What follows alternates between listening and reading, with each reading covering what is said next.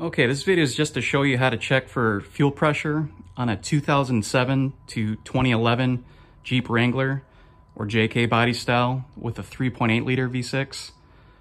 If you have a later 3.6 liter V6, that's probably going to be a different setup. But on this vehicle, like on a lot of new cars nowadays, there is no Schrader valve to check for fuel pressure. So what you have to do is, right there, that 90-degree elbow, that is the factory Quickconnect fitting, and that goes to right where that green clip is, right next to the throttle body here. It connects to that line right there, so that's where you have to disconnect it. It's a plastic clip you have to remove. It's pretty delicate. In my case, it did break, so I'm gonna have to find a replacement for it. But to show you how I had this set up, and that's why I had a zip tie right there too, to take place of that plastic clip. But I got this at the parts store, Dorman part number 800-159. It's a double bead fuel line kit. It comes with both a 5/16 and a 3/8 line. In this case, what you need is the 5/16 line. You can see it right there, that long silver tube. And a 3/8 line is still in the package here.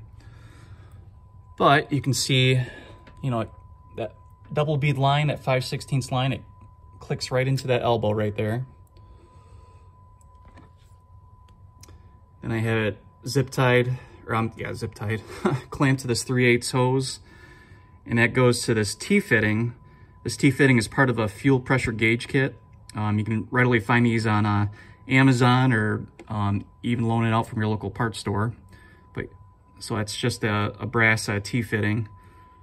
And then you can see I have, in my case, you could clamp that rubber hose to the line, to the factory fuel line. But in my case, I had a Quickconnect fitting laying around, so I have it clamped to the hose here.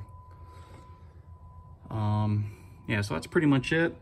And you can see it goes to fuel pressure gauge.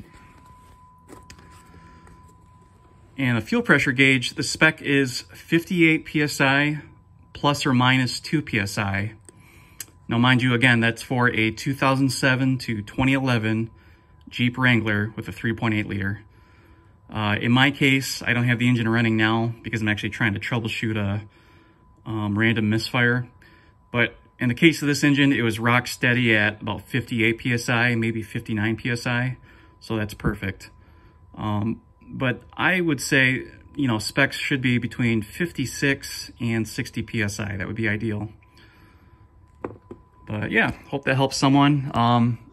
Again, if you have a later model Wrangler with a 3.6 liter, I believe, V6 that replaced this 3.8 liter, I'm sure it's going to have a different fuel line setup, so this will probably not apply to you.